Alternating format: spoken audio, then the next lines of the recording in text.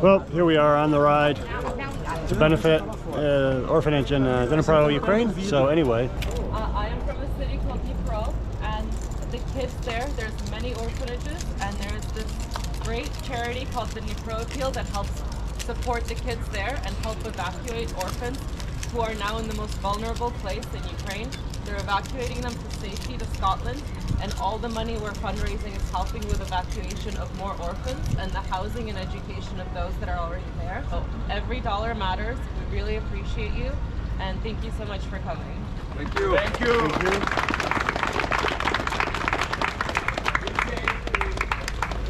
you. They said they have safety and security. Okay. Well, anyway, this is going to be an awesome day, awesome ride, great cause. And this goes to show you the bike scene in Miami. So let's do it. The link is below for the fundraiser for this ride. And also another link is below for my merchandise for this hoodie. So 20% of the proceeds of this are going to go to help Ukraine.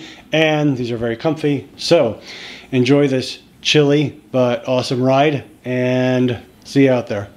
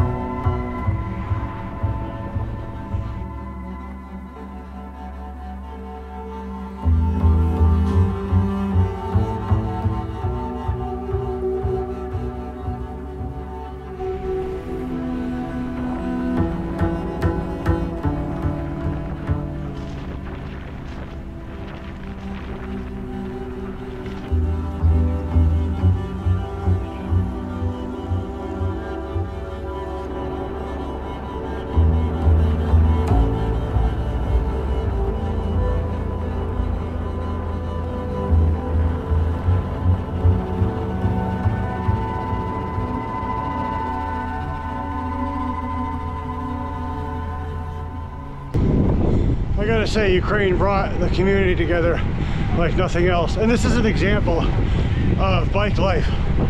You know, look at the turnout for this ride. And this isn't just Miami. I mean, this is worldwide, this movement for Ukraine. So it's a pretty good turnout, especially for freezing weather this morning. 60 degrees Fahrenheit, 16 Celsius.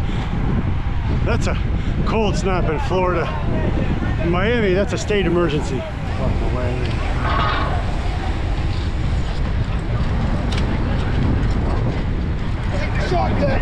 That's right. Well, this is Black Point Marina. Very cool place. Actually, in the 80s, a whole bunch of coke came through here, right through that opening. That opening is to the Atlantic. And anyways, move it in through here. Get it onto a car and onto a tow truck. Tow truck's not responsible. Anyway, the ride, thank you, go Rigo go, and everybody that's here. So really good attendance once again. Congratulations, this is awesome. What a turnout. Thank you. Yeah, Thank absolutely. you for coming. It being this cold this morning, yet all these people came. Everyone's saying it feels like Ukraine. I'm like, not quiet. We need snow and another 20 degrees lower, but yeah. All of my mom's family is Ukrainian, so a lot of them are there in Dnipro and Kiev.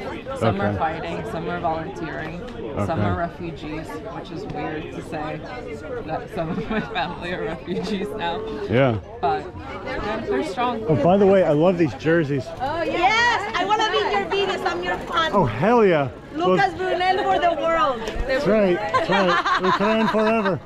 Going the wrong way on Brickell Avenue at the I saw that! You came out of the car flying and you jumped the median. And a 360. Wow. And I'm like, who's this guy? And my boyfriend was like, that's Oh, Lucas. hell yeah. All right. That's one of my favorite moves on Brickell. I love that. My favorite. Wow. Yeah. Brewery in Kiev is making Molotov cocktails instead of alcohol because alcohol is basically prohibited there. And you know, I mean, I will be going back there. It will be interesting to see how the place has changed in the month that I've been gone. South Ukraine is really getting hit because that's the land bridge that Russia is attempting to connect Russia with Crimea. So it's anything in that path, like Mariupol, is getting hit, getting shelled very hard. People cannot even evacuate out of there, which doesn't make a lot of sense. I mean, a lot of Ukrainians are taking up arms, so a lot of weapons there used by just regular citizens. But the Russians have screwed this up so bad, they bungled it so bad. I've never seen such a messed up military operation before. I mean, this is the biggest movement that they've done since World War II.